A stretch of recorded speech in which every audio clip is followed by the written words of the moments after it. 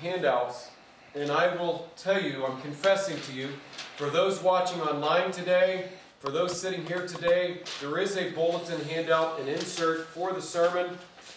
I'm going to decide in 30 seconds whether or not I'm even going to preach on this. I don't know. I might take this handout and pitch it, except for the lesson for today. This I do want to read, so bear with me. From the Gospel of Luke, the 9th chapter, on this, the Transfiguration Sunday, the last Epiphany, before we begin our season of Lent. About 8 days after Jesus said this I do think I will do. I'm going to stop and comment on a few of these passages as we go. About 8 days after Jesus said this, what did Jesus say? Jesus was talking to disciples and saying that you will need to take up your cross and follow me. Now, a cross, a little bit about a cross, we think, oh, I've got to be willing to die for people. That is not what it means to pick up a cross. In fact, there was somebody who helped Jesus pick up a cross who didn't have to die. Who was his name? Judas. Not Judas. No, I don't remember his name. Simon of Cyrene, right? Remember, he was asked to pick up Jesus' cross, and I bet you it was a huge relief for Jesus not to have to carry that burden for that period of time. It was a blessing.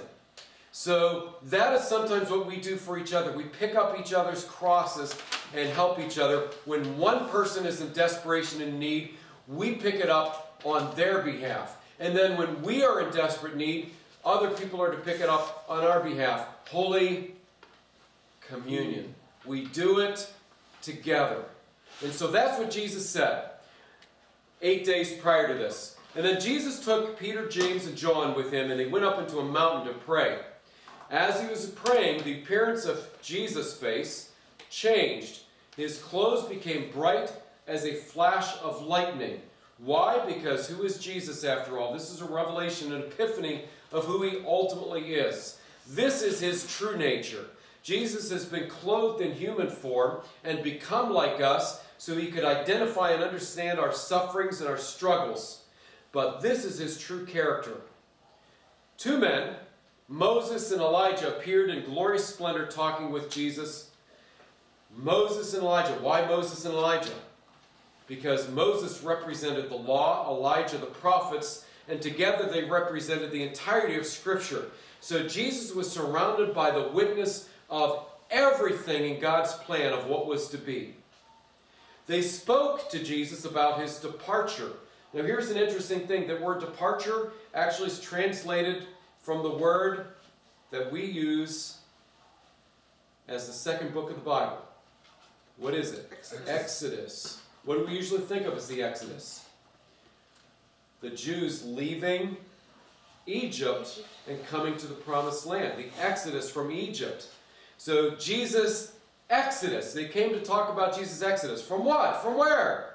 Oh, I don't know, from life? They came to talk about Jesus' exodus, his departure, which he was about to bring fulfillment in Jerusalem. Verse 32, Peter and his companions were very sleepy. Not the first time Peter was very sleepy in Jesus' presence, which is kind of hard to imagine. This tells us more about Jesus' stamina, I think, than it does about Peter. Peter was a very strong man. So it's not like he was a sleepy, dopey guy. But here he is, falling asleep. But when he became fully awake, he saw the glory and the two men standing with him, that with Jesus, and the men were leaving Jesus. Peter said, Master, it's good for us to be here. Let us put up 3 shelters, one for you, one for Moses, one for Elijah. How silly is that, huh? Except actually it was an offer of grace and mercy. I think Peter was actually being very faithful here. He understood the significance of the moment, but he wanted to memorialize this forever. But Jesus knew that this wasn't a moment to be memorialized forever. This was something that was temporary. It's here, it's gone. Like many of the events in our lives. It's here today, gone tomorrow. Let's not stop and memorialize it. Let's keep going. Let me stop there for a minute. Because in the sermon earlier today, when I was talking with a lot of our older folks in our earlier service, one of the things that struck me, our folks in our older service are struggling with a great deal of despair. I'm going to talk about that in a moment. They are struggling with a great deal of despair in their lives because they're looking around and seeing all the people that have been on their exodus from this life. I have buried 270, I think it is, people in this congregation. Active members in the time that I've been here. Think about that. They were active every Sunday worshipers, and everybody says, what happened to all the people? I buried them all. You can blame me. I might be going to jail here momentarily. I swear there was nothing nefarious going on. Honest. But it's interesting because those folks in our morning service, the early service, are looking at the past and mourning everything that they've lost. But when you look at this service, and I think sometimes our Tuesday service, the folks are not quite as discouraged here as they are in the early service. We're looking to the future and what's to come still. And so we have folks that are still lost in the past, folks that are looking to the future. Peter wanted to memorialize this event with Jesus by building these booths. He wanted to keep this, memorialize this event, memorialize. Jesus is saying, we got to keep going forward. We can't keep looking into the past. We can't memorialize this time, this moment, as great as it may be, because there's something better around the turn. But it's going to cost something. It's going to be a cost to it. It's going to cost Jesus' life. Going on, verse 34. While Peter was speaking and stuttering and stumbling along, that's my addition, a cloud appeared and enveloped them. Now this is very important. You don't understand this in the translation. This is from the NIV here today. But it enveloped, let me read it the way it should be read. While Peter was speaking, a cloud appeared and enveloped Moses, Elijah, and Jesus. And Peter, James, and John were afraid as Jesus, Elisha, and Moses entered into the cloud. It's very confusing the way it's said in the NIV, but that's the intention of this. So you can imagine, Peter's all excited, and then all of a sudden it looks like Jesus is gone. They're gone. And so you can imagine how terrified Peter, James, and John were at this point. But a voice came from the cloud in the midst of their great terror and said this, "This is my beloved Son, whom I have chosen. Listen to him." And then when the voice had spoken, bam, the cloud disappeared. Jesus was alone with them. And the disciples kept this to themselves and told no one at that time what they had seen. The gospel of our Lord. Thanks be to God. From what I've done here today, I know, Joanne, I really apologize. You're not filling in anything in that bulletin handout to you today. You'll have to steal my thing, because I don't think, I've made my decision, I am not going to focus on the sermon as written today. For those of you at home who've downloaded your handout pages, I need to spend a little bit of time just talking to you today, directly from my heart about this lesson. There's a reason for this, and I'm going to tell you what changed my trajectory of what I'm preaching today. First of all, we are certainly going to be entering into that 40 days of community, that campaign that is really important for the future of this church. And I believe it's going to continue to transform this congregation and direct us in the path that we need to go in. I am hoping that you all participate in that. But there's a second thing that really changed the trajectory of this lesson for today in my sermon and what I'm going to preach. And that's simply this. When I did the funeral the other day for Don Aiken, a faithful member of this church and a goodly, godly man. I am so grateful I knew him. He was a tough Marine. He was a loving husband and father and a grandfather and a great-great-grandfather. He was very generous. He was generous to me personally. I will never tell you what he did for my wife and I, because his wife and he made sure that when they gave us things, and they wanted to give us some very, very wonderful gifts, that they said, we don't want anybody else to know about. This is between us. So I will never tell you what they did, but let me assure you, they were incredibly ridiculously generous to us. And I'm so grateful for them. And so when I had to do the funeral, I was just, it's heartbreaking, because I've been here for 25 years. I've known these people. I love these people, and it's very hard. If I'd just been a pastor here for 5 years, it's a funeral, it's sad. These are our family. We love these people. Now imagine for a minute, we have an early service at 9:30, where right now there's maybe 20, 25 people in that service, that's it. There were 100 people in that service 10, 15 years ago. There's 20. 5 years ago, there were 50. Where did they all go? I buried them all. They're dying. And more of them are unable to come to worship. Now, if you are one of those folks that are worshiping in our traditional service early, you're sitting and looking at the church and saying, oh my goodness, we're losing everything. We've lost everybody. And every Sunday there's one more body that's missing. This week, we are missing Al and Kimiko Beal. Kimiko Beal will never probably come back to worship in this church again. Why? Because she has, now I'm finally permitted to say this, she's known this for a long time. She told me, she made me swear that I would never tell anybody this, but now I'm okay to say this. She has cancer. She's never coming back to worship here. She is now in hospice care. The last time she worshiped here 2 weeks ago, that was it. We will never see her in worship again. So you can imagine for these folks in that service, they're becoming increasingly discouraged and frustrated. When I was at the funeral the other day, we had a wonderful woman who was a former member of this church. Her mom and aunt were members of this church, but she left this church probably 40 years ago. And she came to the funeral, and she was listening to some of the older people talk, and they talked about how discouraging it is and how there's only maybe 20 people in that early service, and they're just losing people all the time. And this woman said, then why are you guys still open? Why don't you just close the doors of this church? Why are you here? And she was just adamant about it. Now, I'm running, getting ready for the service, and I would have loved to have just stopped and told her, because there's life here. Okay? Because you don't see everything I see. I'm going to tell you what I saw. Christmas Eve, we had 90-some people in worship. There were a lot of people who normally come to Sunday worship that weren't there, but there were only about 20 people that were kind of guests and visitors. Everybody else that we saw on Christmas Eve, there were probably about 70 there, come at least once a month here.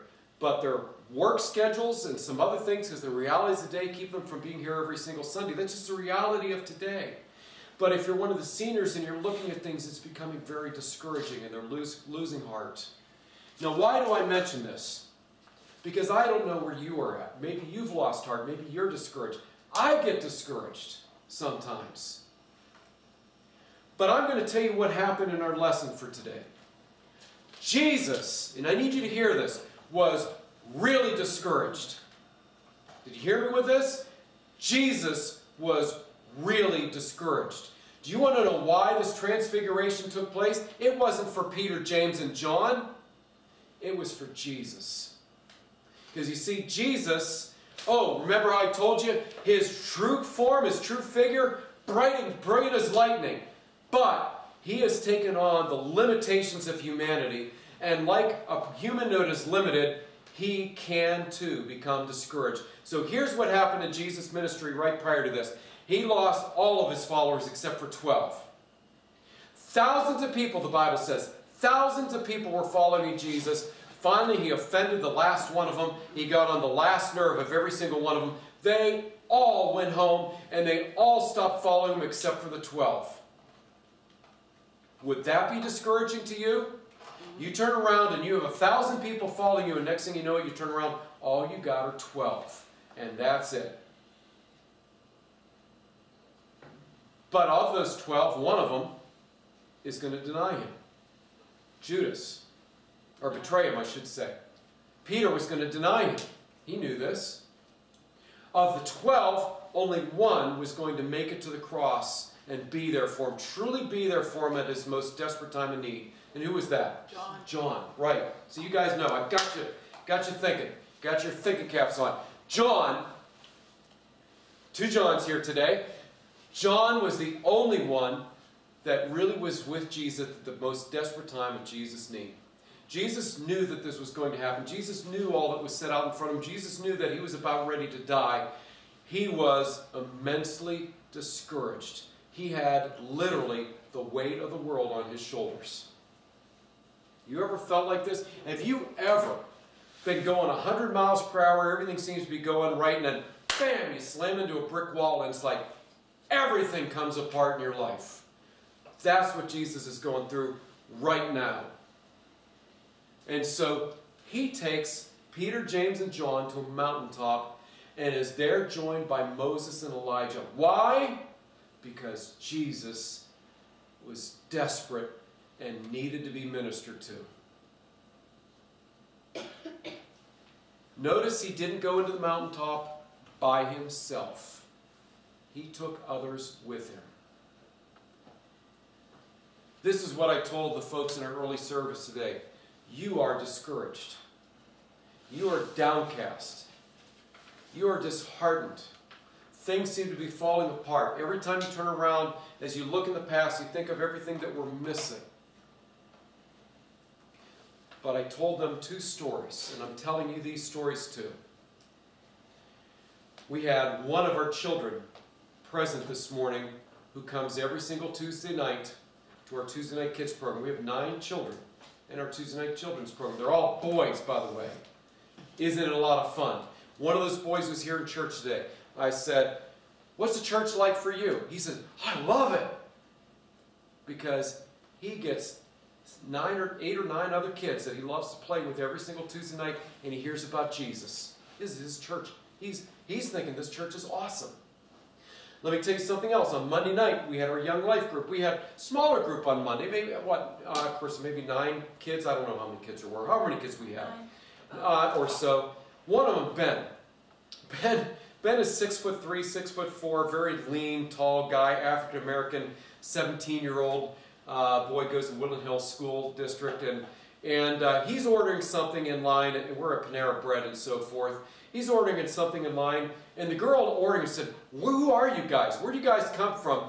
Ben grabs me by the shoulder, pulls me over to him. So I'm kind of like, "Huh?" He said, "This is my pastor." He says, "This is my pastor, and this is our church, and we're here to talk about Jesus." This is a 17-year-old boy. Okay, I just wanted to cry. Because this is what we're here for. This is his church. You don't see him today, but this is his church.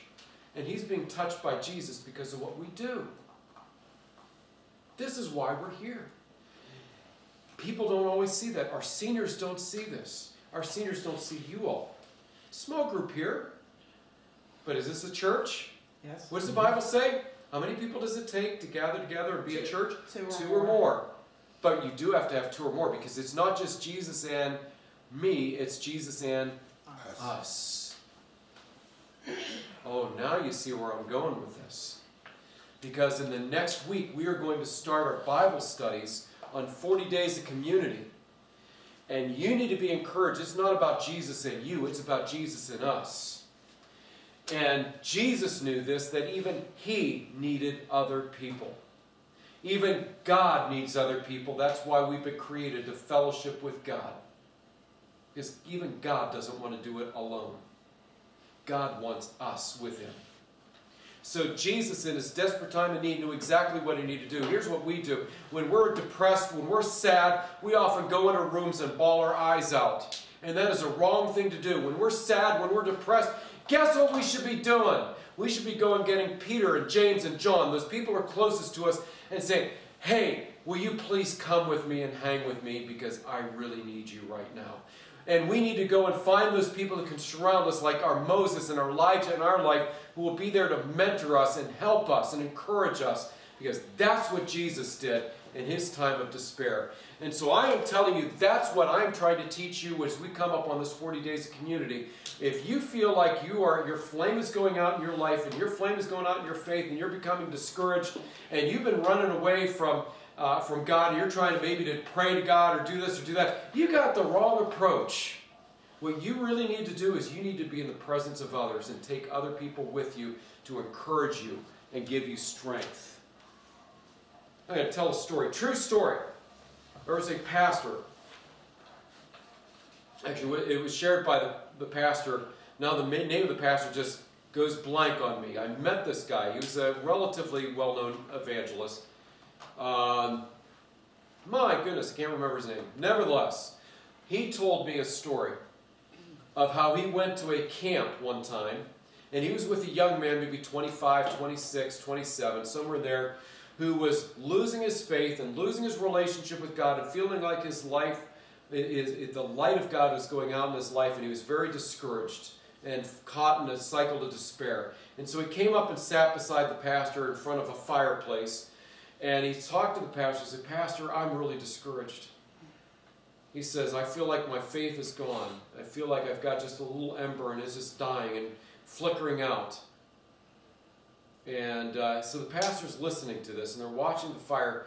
The pastor goes and grabs, one of those little shovels that you use for shoveling the ashes in the fireplace. And he shovels around the fireplace while he's listening to the young man, and he pulls out a little ember, a little piece of wood, a little ember that's glowing hot. And he takes it and he drops it on the mantelpiece. And he puts the shovel back, and he sits there and listens to the boy. And the pastor's sitting there watching that really red-hot coal.